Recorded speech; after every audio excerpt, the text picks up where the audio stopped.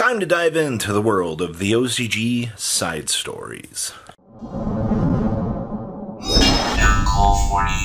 sure you guys smash the living crap out of that subscribe button so you guys don't miss out on more honest content. Now, this is actually kind of cool to be talking about right now because we just saw the end of the OCG Sky Striker manga, which was dubbed the OCG Stories. Now, for those of you that don't remember, this happening, well, this is where Sky Striker is getting this infinite fodder of support along the way, and why you see every TCG player complaining, "Oh my god, just stop the Sky Striker support, stop it, it's stupid." And yeah, that's the same actual thing, but the reason why Sky Striker was getting all of this, love, was because it was a manga. Sky Strikers, as much as you don't want to believe or hear these words, fan favorite themes and things will sell. It's called capitalizing on, making free money. Alright, so the OCG said, hey, we need to come up with some sort of, we need to explore these things, because they've been exploring the Art of the Monster series for a little while. It's where basically Konami realizes at this point in time, actually I think the Yu-Gi-Oh franchise as a whole realizes that, Yu-Gi-Oh is just much more than it was, 20 years ago at this point in time. You have these monsters, you're telling stories about these monsters. These monsters, these creatures, there's all these stories. This game has built its own lore. Like, the Yu-Gi-verse as a whole went through how many animes at this point in time? And that's why they chose Sky Striker as the first. Believe it or not, there's more to come here. That's actually the point of making this video today, was the next OCG Side Stories is supposed to be announced at the upcoming Jump Festa. And I know, yes, no more Sky Striker support. Konami's finally done with that wretched theme. Alright, it's done, it was a cool, I guarantee you, not anybody in here read that manga at all. Not a single person. I think I saw the first 2 chapters, and I haven't got the chance to read any more of it, unfortunately. But it did span over 3 chapters. You also know that we have another manga that actually tells the story of, a Yu-Gi-Oh player, actually playing the game. The Yu-Gi-Oh, what is it, OCG Story? No, it's not the OCG Story. It's I know they had, Kite show up. You get the chance to see all these little themes. You actually, it's really cool to actually see this guy who plays the game write the stories and the excitement, of getting Max Seed and seeing the immense disappointment that you can kind of go through, and then, trying to come back from it.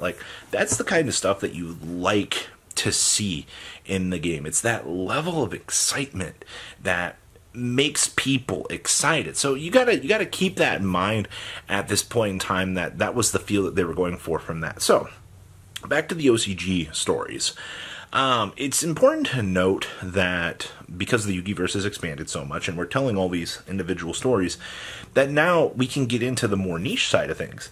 So now that Sky Striker's done, where do we go from here? Well, there's been a lot of talk of people wanting more Fallen of Albaz lore. Believe it or not, alright, the Fallen of Albaz lore, for how big that story was, I would love to actually see it, come to life and actually be a manga. But I don't think it's going to happen. And before you're like, wait a minute, why wouldn't they want to, capitalize on that? Tell a story about Fallen of Albaz and things like that. The problem is, the story has already been told. With the way Sky Striker and things were setting up, you got the lore of, it was, 2 people from, what was it, opposite countries, I believe it was, fighting. And all of this, I believe that was the initial lore that people had kind of put together from the lore books. But the story was flushed out. So, okay, so where else do we go from here? I haven't really had a lot of time to think about that, actually. I would also love to see, as contrary to popular belief here, I would very much love to see a Burning Abyss story. I think a lot of people would be extremely excited to see that as well. But once again, I don't. You're based on lore, and it's not really much of a fleshed out type of thing. I don't know. I know there's a lot of ums and hums here, but looking at things, I would love to see more of like the labyrinth story. We have somebody falling into the labyrinth that we haven't really seen really too much of out here. Also, it has to be whatever they choose to explore for this. It has to engage with the audience. I would love, actually, a Charmer side story would be really, really cool. But I feel like at that point, you're just exploring into Dual Terminal lore, because you have, the side push in through Gishki, you have the exploration through, the Ritual Beast as well. That'd be really cool. All right, to kind of follow the Charmer story and so forth. But you need to centralize on something. Basic storytelling 101 here is, you need to have a main character. I don't think telling a story through the eyes of 4 characters is necessarily something that they would want to do. Now, interestingly enough, you could also explore the world of IP and SP Little Knight, because keep in mind that lore does have tie-ins to Psyframes, Time Thieves.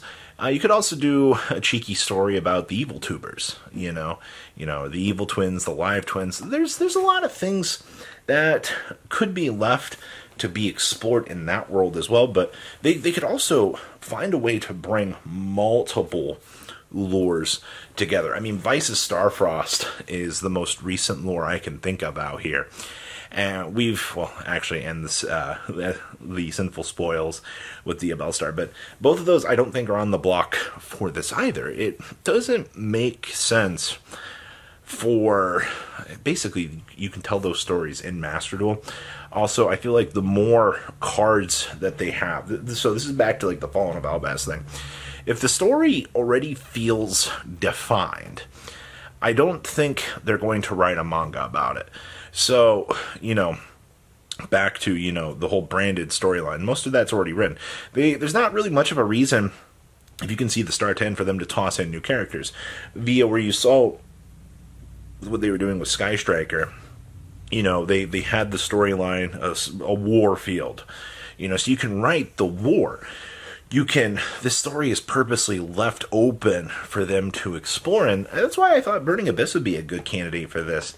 You can talk about, Dante's journey and things like that, but I still don't think that really lives up to what they're aiming for.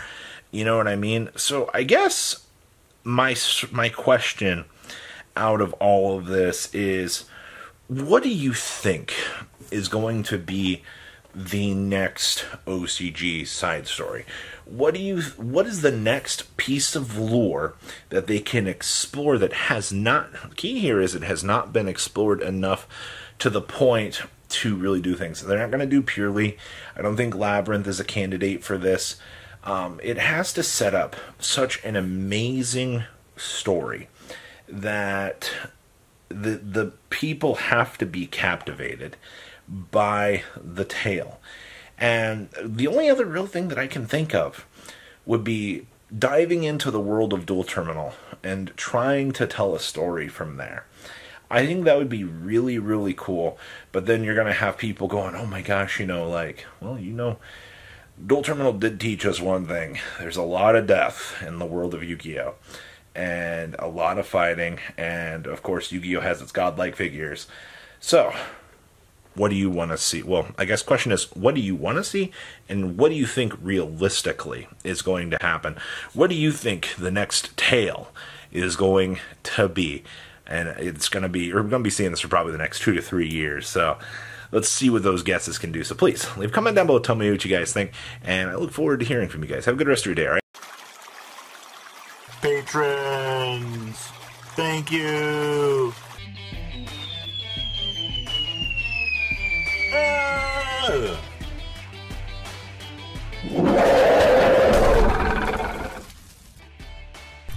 Thank you so much for watching. Check out these other videos.